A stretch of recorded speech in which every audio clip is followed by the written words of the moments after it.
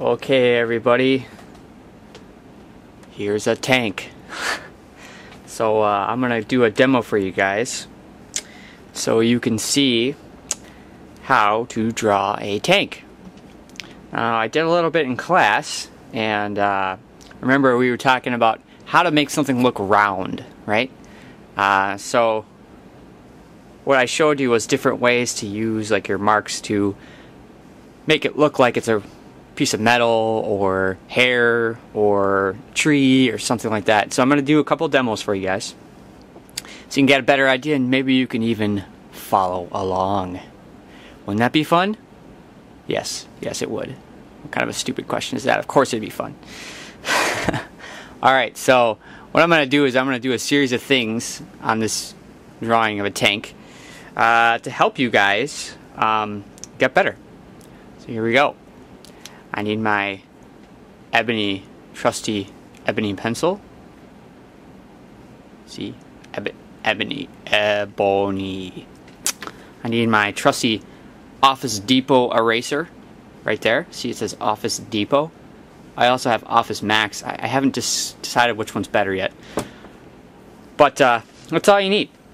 Make sure it's nice and sharp too. You can see a nice sharp pencil point. And that's all you need.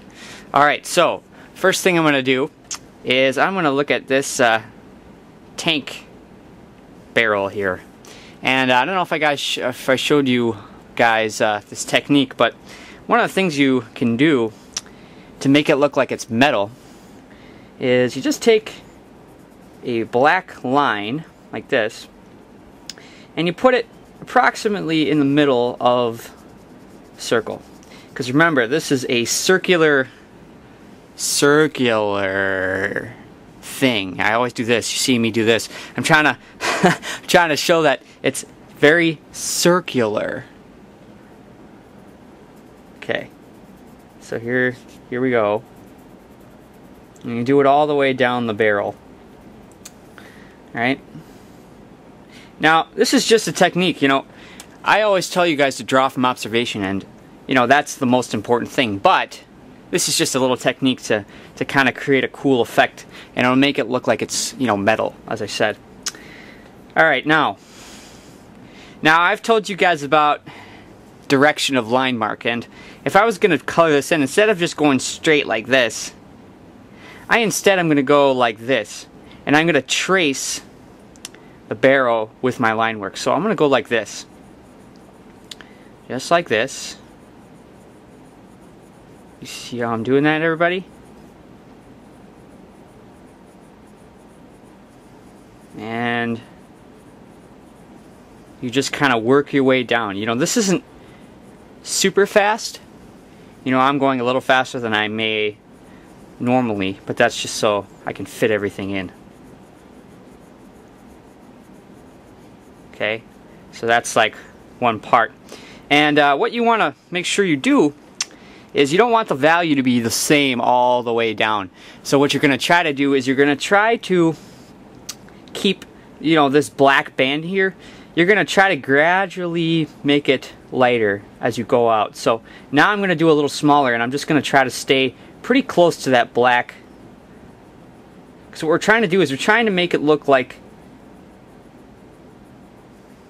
it's round. So it's not going to be the same value all the way around. The light is wrapping around the barrel, so it's going to be a different value all the way around.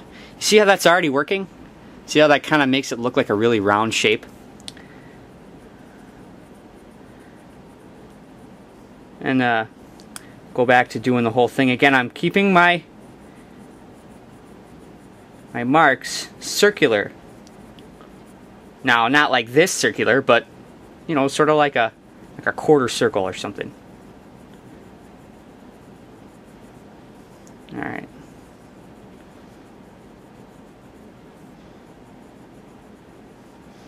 Alright, so there you go. There's the barrel.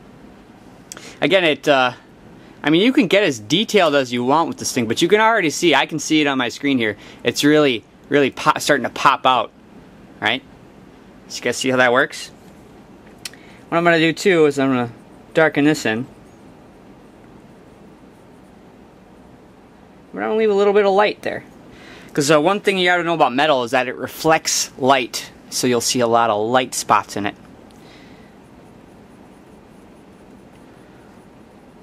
Again, so now I'm going to come back here and I'm going to do another band, but I'm going to stay closer. I'm not going to go all the way to the edge like I was doing before. I'm going to stay closer to the middle black line there. Okay. I'm going to go work my way down. And then I'm going to take my pink eraser. That's right, pink eraser.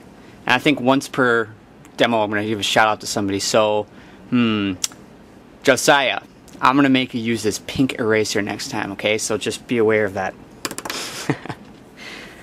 Okay, so now we kind of did a pretty good job here. And so one of the other techniques you can do is you can take your pink eraser and you can erase along the side. So again, what that does is that creates that reflection. Because again, metal's going to reflect light. So see how that works? And you can do it on both sides if you want to. I'm just going to do it on the top side because I'm thinking that the sun is coming from the top. So that's where the lightest part's going to be. So the top of the barrel is going to give my little highlight. Alright. I don't know about you, but I think that's pretty much the best barrel I've ever drawn. And hope you guys agree. And I hope you guys can maybe try that out. Now, the rest of the tank. What you have to understand is you got to understand the material you're working with. Again, this is metal. But unlike, it's not like a metal like, you know, you would see a really shiny metal, like if it were a brand new car. You know, you would look at the fender and it's like got all those light reflections and things like that you can see really well. This is more like rugged. And what I mean by that is usually it's covered by a lot of dirt and a lot of, you know, often they're camouflage and things like that too. But it's still metal. And so you don't want to, you know, remember I was showing you guys how to draw hair. You don't want to draw your marks like this to create a hairy texture unless you're making a hairy tank, which I don't know, I guess you could, but not really realistic. So yeah, instead, oh, little spit there. So instead, we're gonna do marks with straight lines.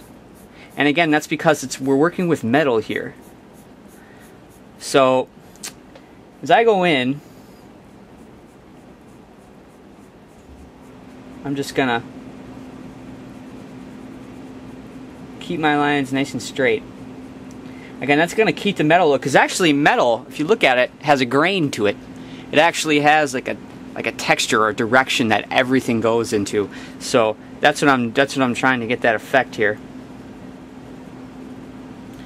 And again, because I'm using my ebony pencil, I can get a broad range of values. So I can start, you know, I can get this gray value here, but then I can get like a darker value, like let's say in here.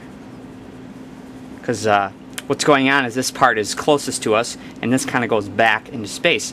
So this is going to be darker because of that, because it's going back in space. But it's not totally black. See, what I'm going to do is I'm starting, you know, dark, you know, in the corner here, but then I get lighter as it comes out. Okay, good. You guys can see that, right? And then let's do the same thing over here, because again, the same thing's going on. It's going back into space, so you make that darker, because it just makes it look like it's popping back. And then you go lighter as it comes out, because the light's able to get those little areas. Now, here's kind of a little neat trick to do a light. You just kind of do a line down the middle, and then you kind of do like another line, and another line down here. And kind of makes it look like it's that plastic material that goes over your lights. Now, again, I'm going to do the same thing here. Alright, I can see I'm taking up a lot of time, so I'm going to move faster.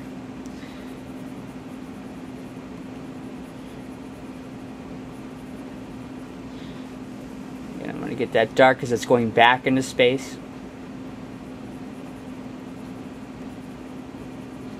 So you can see, I saw a lot of you guys last week, you know, just coloring it in. And as you can see, I'm really varying the quality of the lines that I'm doing. Some are light, some are dark, some are just like a combination. So experiment with that. You know, when you're coloring something in, it doesn't all have to be the same value, as you can see here with that tank barrel. Now, here's another trick too. When you are doing these pieces, what you can do to kind of, again, it's like a trick to do, but you can make it look more metallic by coloring it in, but leaving a white mark all the way around. Little white spot. Don't color in the whole thing. Right? So like that. It's almost like you draw it out and then you color to that. And it's not like we're coloring because we don't have any colors. It's just gray, but you're shading it in. And again, look, I'm not going to shade it all the same. I'm going to shade a little dark area and leave a little light there. And again, I'm going to leave that little light stripe there because again, that makes it look like it's a reflection. As you can see in my drawing there. Okay, do the same thing. I'm going to do the same thing up here.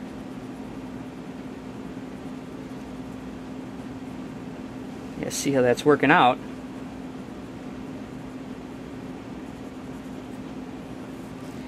Now I'm going to do,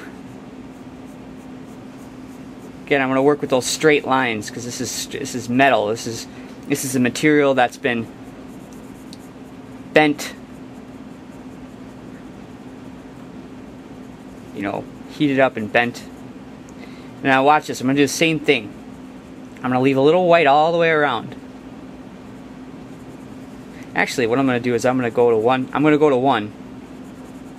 So what that does is it makes it stick out. See, because there's white highlight here, but then it's dark here. So that actually makes it look like it's popping out at you. You guys see that? You better. Same thing. I'm going to do the exact same thing over here. And I'm going to do the exact same thing over here. Yep. That's because I'm boring. 4 years art school, right guys?